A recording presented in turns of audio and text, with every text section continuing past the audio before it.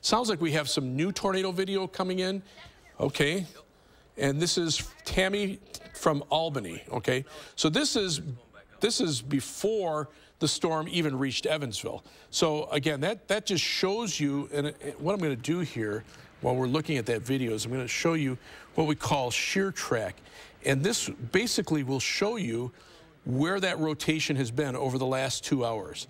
So, okay. So yeah, that is impressive video. Impressive video. So now if we come back to Max here, and you can see exactly where this storm has tracked. I mean, we tracked it out of northern Illinois. The warning was issued when the storm was south of Monroe. Here's that rotation, and you can clearly see it.